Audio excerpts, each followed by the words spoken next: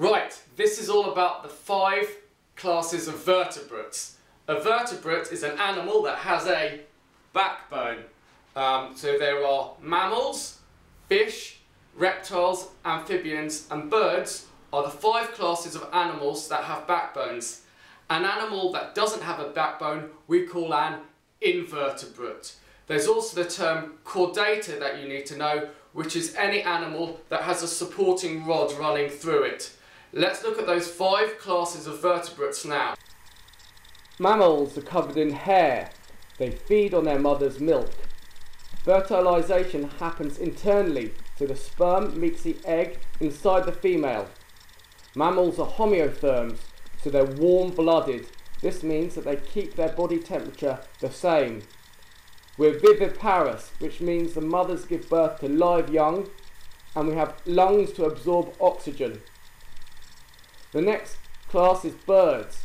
Birds have feathers and wings. They use internal fertilization, like mammals. They are also homeotherms. However, they are oviparous, which means the mother lays eggs. They also have lungs to absorb oxygen. Next we have reptiles, like alligators and crocodiles and snakes. They have scaly skin. They also use internal fertilization, but they are poikilotherms, which means they are cold-blooded. They let their body temperature vary. They are oviparous, which means they lay eggs. And they also have lungs to absorb oxygen. Ribbit. The next category is amphibians. They have moist skin. They are poikilotherms too, which means they are cold-blooded. They lay eggs. Think about frog spawn. So they are oviparous. They use external fertilization, so the sperm meets the egg outside of the female. And they can get oxygen into their body through their lungs or through their skin. The last category is fish. Fish have scales and fins. They are cold-blooded. They are poikilotherms.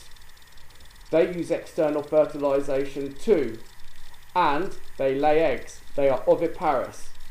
Lastly, fish use gills to absorb oxygen because they live in the water.